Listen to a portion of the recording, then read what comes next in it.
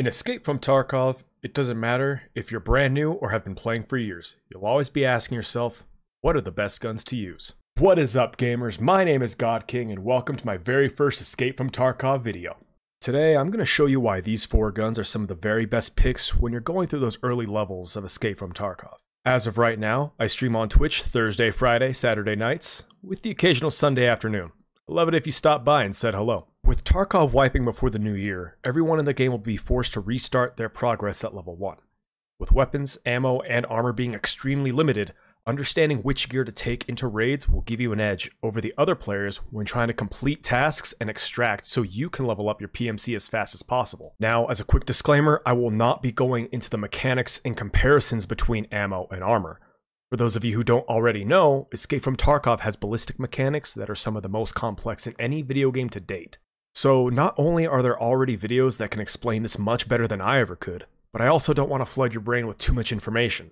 I'm just here to give you the quick breakdown of these weapons and their respective ammo choices. Also, near the end of the video, I'm going to share with you 2 additional beginner tips to help you survive more raids and win more gunfights. So let's dive right into it. To showcase these weapons and what they can accomplish in the early game of Tarkov, I tested them against the 2 most common armors that everyone can buy at level 1. The first is the P.A.K.A., a level 2 body armor made of air mid with 85 armor points. The second is the ULE, a level 3 armored brig made of Titan with 80 armor points.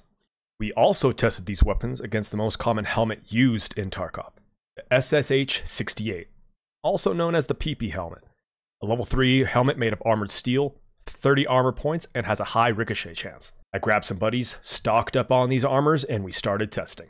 The first gun we're going to showcase is the Mosin, an absolute powerhouse in the world of Tarkov due to its high penetration and damage stats that let you kill most players in 1 to 2 shots.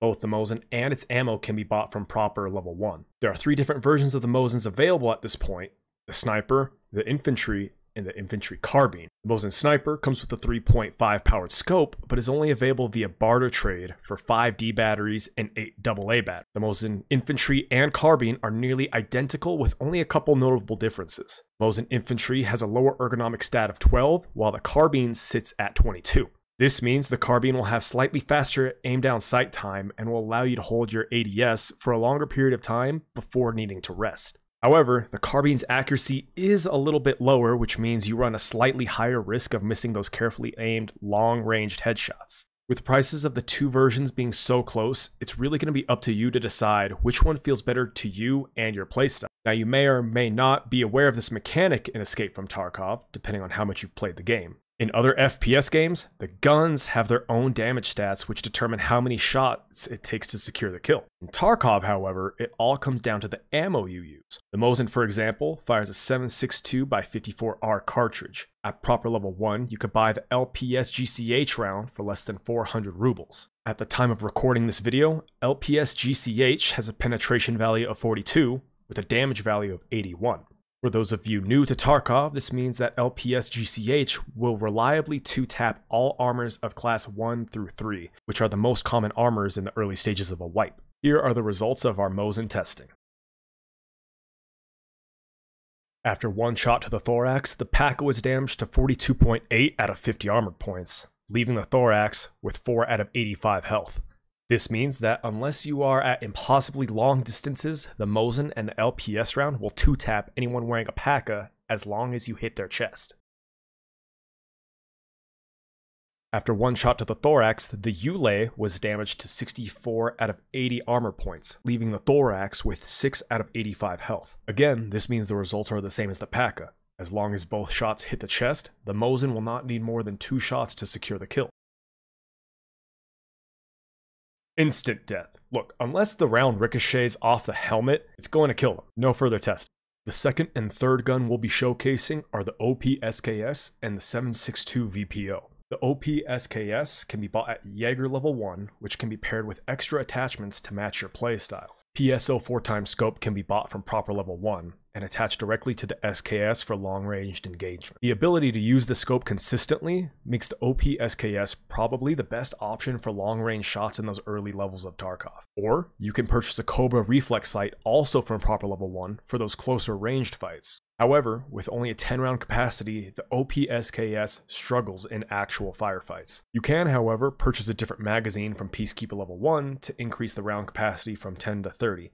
But I found that these are crazy popular early wipe with a lot of players and are often sold out. I'd recommend purchasing 5 30-round magazines at the trader reset and using one at a time, simply top-loading the SKS after every fight, mainly focusing on those long-ranged engagements. The VPO 136 has a few options for those looking for the same damage potential in closer ranged fights. Purchased from Skier level 1 and offering the same semi-auto capabilities, the VPO comes with one 30-round mag. You can buy additional 10-round magazines for insanely cheap, allowing you to reload your weapon throughout prolonged firefights. After each fight, simply reload your 30-round magazine and slap it back into your VPO after each fight. The VPO also offers a few extra attachments that will be more familiar with other FPS games. Purchased from Skier level 1, you can buy the AK Bastion dust cover and either the Walther or PLAD red dot sights. This will offer a much clearer sight picture and to land more shots and win more fights. Additionally, you can purchase the AK-100 polymer handguard from Proper level 1 and attach a foregrip and tactical device to your VPO. This will allow you to have better weapon stats and your choice of flashlight or laser sight to your weapon. Both of these weapons fire one of the most popular ammos in the game, the 7.62x39 PS cartridge. At the time of recording, the PS round sits at 35 armor penetration and 57 damage.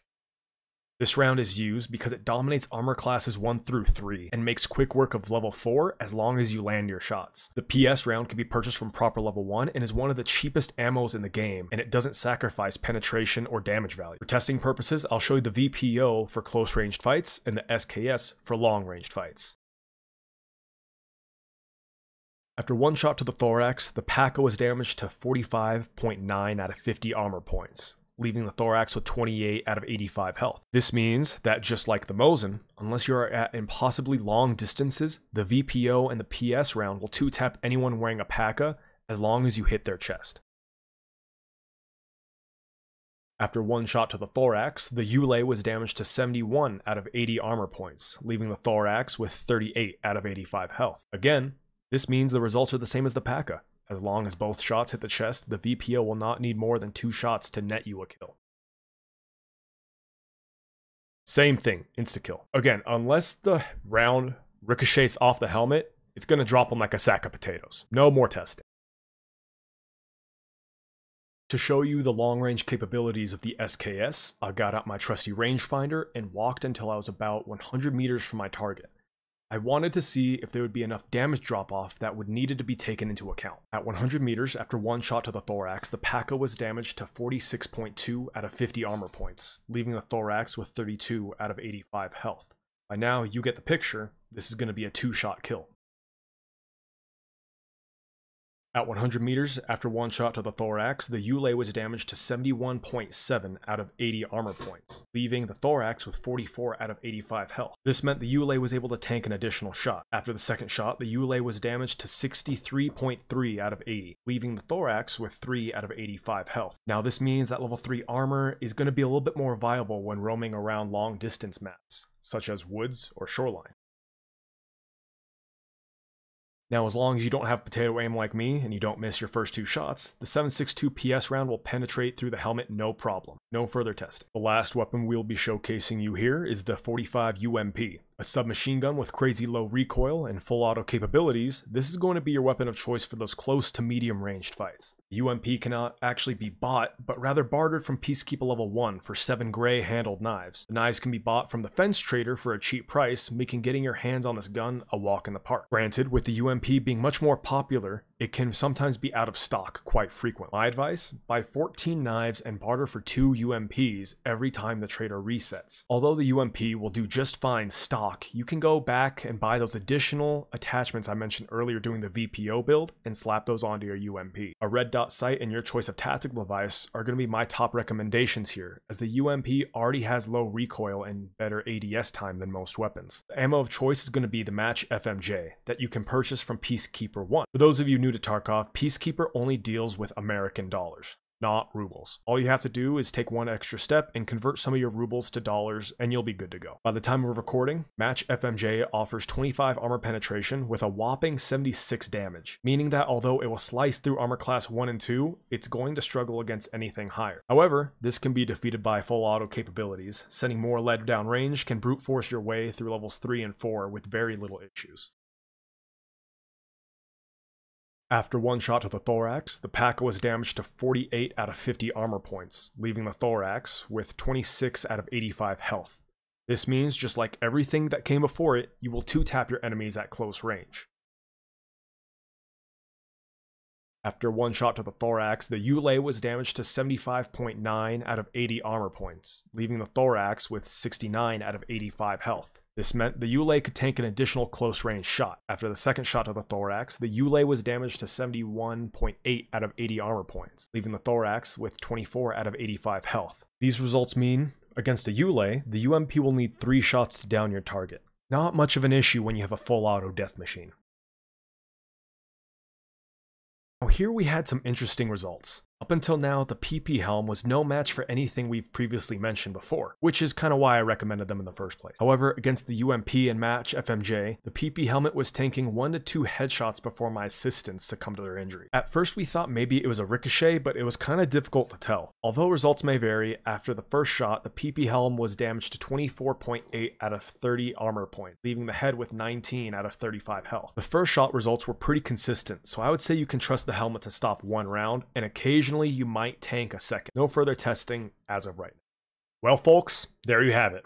I hope now you can see why I recommend the Mosin, VPO, SKS, and the UMP to be the 4 guns you're going to use right away in Escape from Tarkov. Before I go any further, I want to ask you, yes you, subscribe. I had tons of fun making this video, and at the end of the video, I'll let you know what you can expect from me next week. Now, I'm going to give some of you new players 2 tips that will help you survive more raids and win more gunfights. So let's dive right in. Tip number 1, do not wear dark sunglasses in Tarkov. At Ragman level 1, you can buy these Dunduck sunglasses, which claim to offer protection against flashbangs. The only problem is they're currently bugged and really have been since the beginning of Tarkov. They essentially make your eyes glow in the dark across long distances, making you an easy target for snipers. In foggy weather, this effect will be amplified, and it's kind of funny to see when someone else makes this mistake. Tip number 2 is for those coming from other games like Call of Duty, who know already how vital sound is when anticipating nearby enemies. In Escape from Tarkov, it's the exact same story. Purchasing the GSSH headset from Proper Level 1 will amplify your hearing and introduce you to the world of headsets Tarkov has to offer. I'm going to show you 3 tests we took with the GSSH headset. For the first test, I'm going to walk 100 meters away and have my assistant shoot an SKS into the air so you can hear the difference with and without this headset. For test number 2, I walked 50 meters away and had my assistants walk and sprint at me, both with and without the headset. This part of testing was the most fascinating for me for 2 reasons. The first, because it shows just how important even the cheapest headset can be. And second, because when showing this video to my Twitch chat, everyone heard sounds at different distances. So what I'm going to do is mute my audio and let you listen for yourself to these tests, and I want you to write in the comments below what distance you started hearing their footsteps.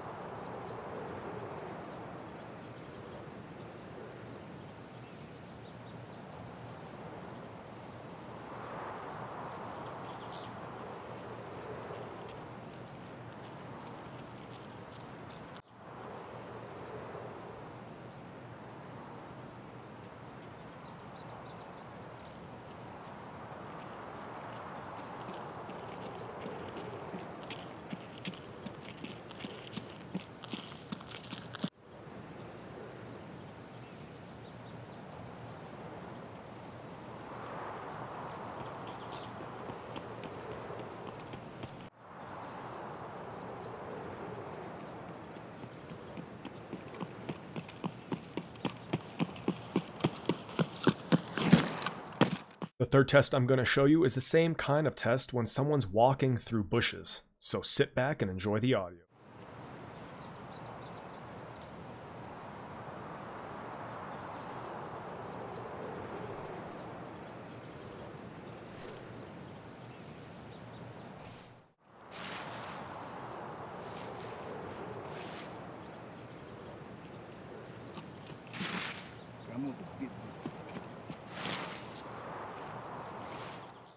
Well, there you have it, everyone. That's this week's video. Now, next week, I'm going to be diving more into all the headsets you can wear in Escape from Tarkov. I'll be running similar tests so you'll finally be able to know which headset is going to work best with your own gaming setup. So make sure you subscribe and hit that notification bell so you'll know exactly when it comes to YouTube. Thanks for stopping by, and I hope to see you again next week.